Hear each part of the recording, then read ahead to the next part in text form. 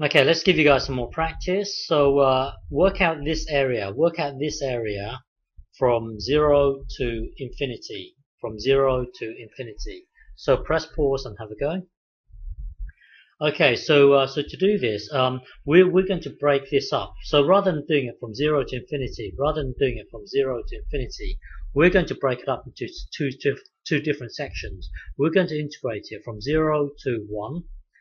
You could select 2, 3, or 4, but select something simple. 1 is a simple intermediate point. So rather than doing it from 0 to infinity, we're going to do it from 0 to 1.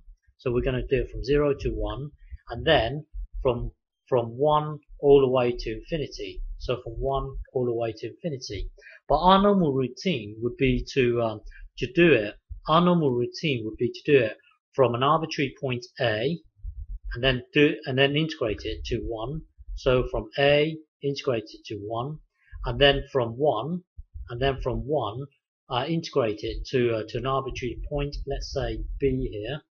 So from 1 to an arbitrary point, let's say B here, and then later on we can allow A to head towards 0 from the right hand side. We can take the limit as A approaches 0 from the right hand side, and then do the same for B. Later on we can allow B, we can take the limit as B heads towards positive infinity.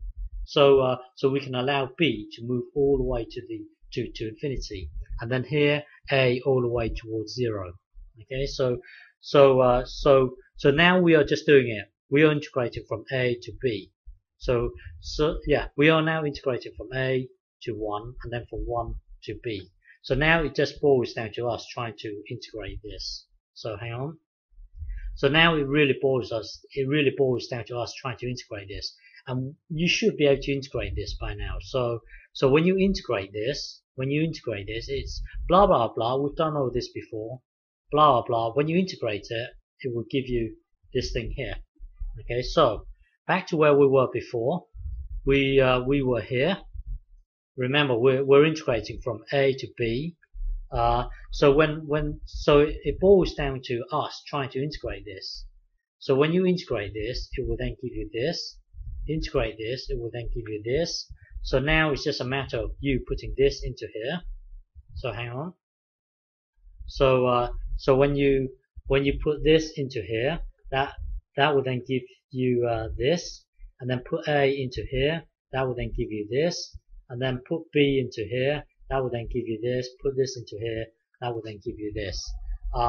These two are exactly the same, so they cancel each other out, giving you this. So remember, this is from A to B.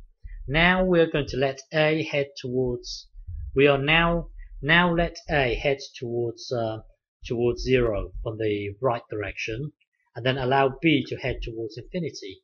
So now we're going to take the limit as A tends to 0 from the right hand side. So this thing here becomes this, and then we are allowing B to head towards infinity. So we take the limit as B heads towards positive infinity. So this thing here will then become this. And then the minute you allow A to head towards 0 and B to head towards infinity, this thing really becomes this. You are now integrating from 0 to infinity rather than from A to B. Okay, so allow A to head towards 0, allow B to head towards infinity. So this thing here will then become this. Now the limit of this is 2. The limit of this is 1. So the answer here is 2. So what it means is that this whole area from 0 to all the way to infinity, it has an area of 2. So that's roughly 2 squares here. Okay, so the whole area is 2. 2 is your final answer. Okay.